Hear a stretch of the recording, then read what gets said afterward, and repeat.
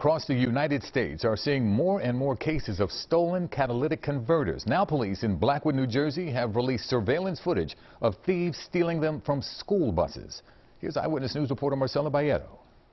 Gloucester Township police officers are looking for these three men after officers say they stole several catalytic converters from the school district's bus yard. It's a nationwide problem at this point, certainly statewide, so it's just an easy target for these thieves. There was 4 total that were stolen and 2 other attempts that still need to be repaired. In this video from last Monday and Tuesday, officers say the driver of an SUV drops off the suspects at the transportation center while the driver of this white sedan acts as a lookout.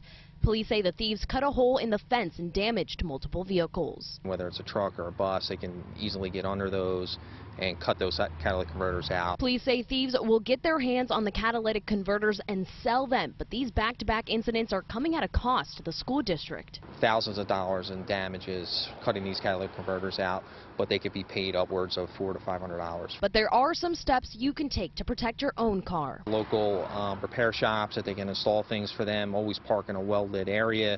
Know your surroundings.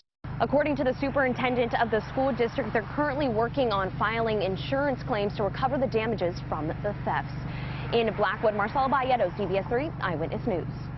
And still to come on Eyewitness News, it's kind of a look-see at the past year. Google has